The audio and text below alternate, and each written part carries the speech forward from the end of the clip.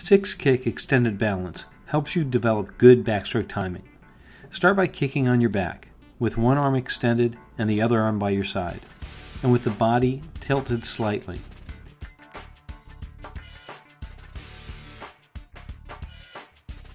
After about 6 kicks, lift the bottom hand and switch to extended balance on your other side. Hold this position for about 6 kicks, and then lift the bottom hand and switch to extended balance on your original side. As you initiate the lift of the bottom hand, stay long and horizontal with the extended arm. Then start to push water toward your feet with the extended arm until you end up in extended balance on your other side. As you switch from one side to the other, keep the head and eyes stable and steady.